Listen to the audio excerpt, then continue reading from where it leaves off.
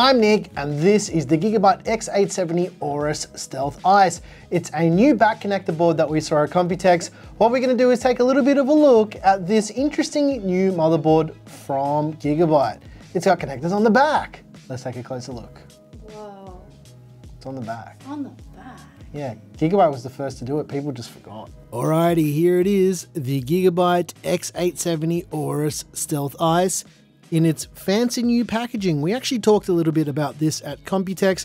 They're trying to make the unboxing experience kind of like an experience, if that makes sense. It's pretty fancy, if I'm being honest. It's got an inlay with that AORUS badge, but to see what this motherboard comes with, we need to get it out of the way. And spoiler alert, ladies and gents, there isn't that much that comes with these new motherboards. They've really stripped back all of the inclusions for these boards. It is what it is, and times are changing. You pay more and you get less, which kind of leads us into the first thing. We've got a bunch of documentation. It's a bunch of stickers, a warranty card, and basically everything that is printed that comes with a motherboard. Next up, we've got the little G connector. This is for cases that don't have combined power lights and power switches, and for cases that have individual wiring. Most cases these days do have a combined connector, but this is just a nice to have, just in case it's difficult for you to build. It makes life a lot easier. There's also a set of SATA or SATA cables for your 2.5-inch SSDs or your spinning RAS drives.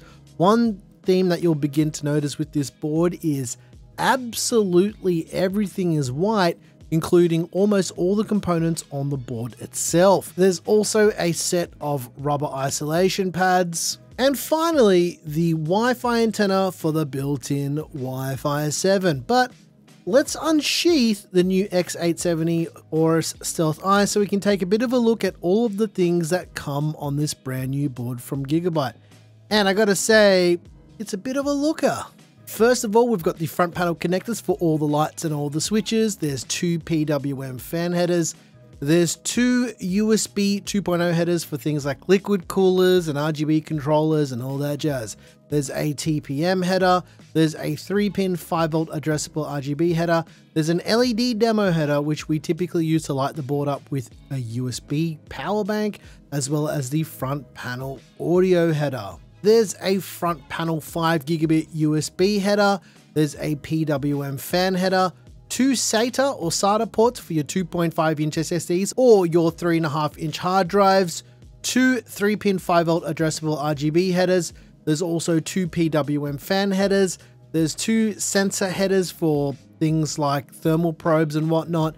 There's a 24-pin power connector, as well as another 3-pin 5-volt addressable RGB header. Along the top edge, there's 3 more PWM fan headers for your CPU fan and your liquid cooler and all that jazz, as well as a 4-pin EPS power connector and an 8-pin EPS power connector. One thing you will notice is with Gigabyte's back connector motherboards, they typically use less EPS power connectors than their front connector counterparts. On the top side of the board, there is a debug LED screen, as well as a Q flash button, a power button, and a reset button. And if you look a little bit closer, there's also an LED array for postcode diagnostics. This just makes your life a little bit easier if you're having troubles with your system. There's two PCIe slots on the X870 AORUS Stealth Ice. There's a full by 16 PCIe Gen 5 slot, then there's a by 16 sized slot down the bottom, which is actually a PCIe Gen 4 by 4 slot.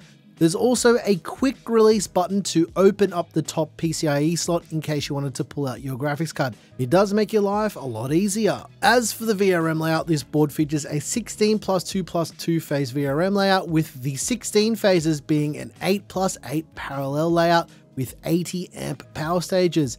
The cooling for this VRM layout is pretty extreme. There's also a heat pipe that connects both of the massive heat sinks together for optimal cooling. This board is an AM5 board, so it features AMD's AM5 socket or LGA 1718. It also has standard AM5 cooler mounting. This is also compatible with most AM4 coolers as well. Let's do our usual thing here, guys. I want to pop the socket open. This is for people who've never seen inside of a socket you may be building for your first time and you want to know what it looks like inside an AM5 socket. I typically do this to save you the heartache and just to show you what it's like when you're just about to drop a CPU in the socket. For memory, the X870 AORUS Stealth Ice will support up to 4 DDR5 DIMM modules, up to 256 gigs in total at 8200 megatransfers. Keep in mind, this is the specification, not the recommendation. There's a whole bunch of M.2 storage on this board. Let's pull the heatsinks off so you can get a closer look at the M.2 slots on this board. There are 4 in total, and all of the M.2 slots on this board are completely toolless. Gone are the days of M.2 screws. There's a PCIe Gen 5 M.2 slot. There's 2 PCIe Gen 4 M.2 slots. The PCIe Gen 5 M.2 slots on this board say Gen 5 on the top to make it easier to identify them.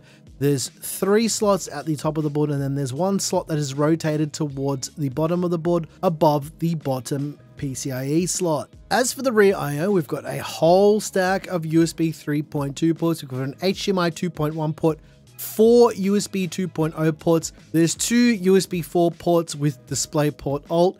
This will also work with Thunderbolt devices too.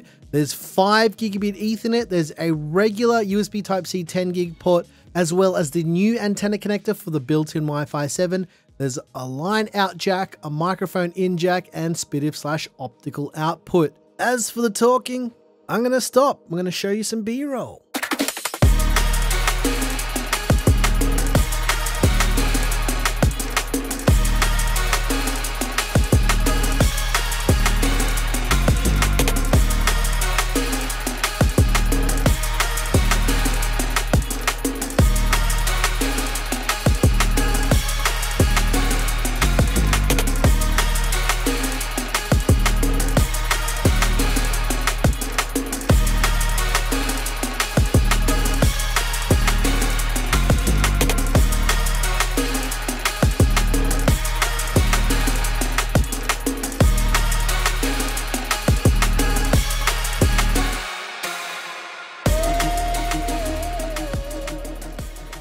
I hope you guys enjoyed taking a little bit of a look at this new board from Gigabyte. It's always good to get our hands on this in the studio so we can dive in and take a bit of a closer look. When we do show coverage, it is a little bit hard to see what all of the nuances are with these type of boards.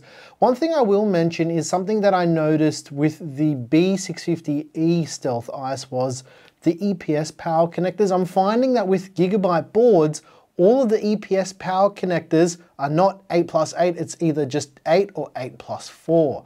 I wonder what the reasoning is behind that. Maybe it's to do with fitment, but most of the time a regular 8-pin EPS power connector is more than enough. Sometimes it's a little bit overkill to have too much EPS power. In terms of the VRM layout, it's got a 16+2+2 phase VRM layout. However, be aware that the VRM, well, the 16 phase part of it is an 8+8 configuration. They're just calling it a 16 phase because it's a twin VRM layout. We do see this quite often now, but at the end of the day, it's not going to impact you given the efficiency of Ryzen 7000, 8000, and 9000 processors. I'll go as far as saying that this board will probably work with AMD EPYC CPUs. We have seen compatibility with the 4004 and probably 4005 chips will work with this too. Just in case you were wondering, another thing we're seeing with back connector boards is on the surface of the board, we're getting some space back. And I think this board is kind of leaning into that, but what I would like to see is maybe using this for an additional M.2 slot. It's big enough, and you could put a heatsink there. Basically, all this is to cover up the back of the 24-pin power connectors. But yeah, they could do it. They could do it. They could do like MSI with anti-stabby technology, so then there's no raised pins on the back, and then they could make it flush and then put another M.2 slot in. I mean, I don't design motherboards, so I don't know how all of the circuits would work for that, but I'm guessing it would be possible. Maybe you should. They have done motherboards with M.2 slots there before, so it's quite possible that they could do that. I love this heatsink design that we're seeing basically everyone do now. completely toolless. It just, I mean, awkward angles, and I mean, that's there stopping it, but you know what I'm saying, guys. These toolless heat sinks and drive insulation, it's just awesome. As well as that, it does have that thing that we've seen with all of the boards now with a quick release, and get in there, mate. This also has a quick release top PCIe slot as well. We're seeing this basically with every board, except ASUS has kind of wound that back, not really doing that anymore. I wonder why. They did have a pretty cooked mechanism, but why has ASUS stopped? I don't know. ASUS is a funny one. And if you're interested in the pricing, the X870 AORUS Stealth Ice is probably going to be going for around about $310 US, or around about 599 Aussie dollars at the time of filming this video. With saying that, this board is available in Australia already. I'm not sure about other regions, but you can walk into basically any reseller or retailer and buy it, or buy it online. Yeah, there is that. Let us know your thoughts on this board. Let us know what you think about back connector motherboards. Me personally, when we're doing case reviews and the case supports back connector boards, I typically like to use them. Not only does it make it easier to build, but it also shows you that compatibility. And now that we're seeing basically ubiquitous adoption of back connector boards across the board, it's good to test the compatibility, because with cases like stuff we've seen from Corsair, there has been some issues with the 24-pin power connector and being able to unplug cables, not plug them in, but pull them out if need be. Yeah. What else? Is that it?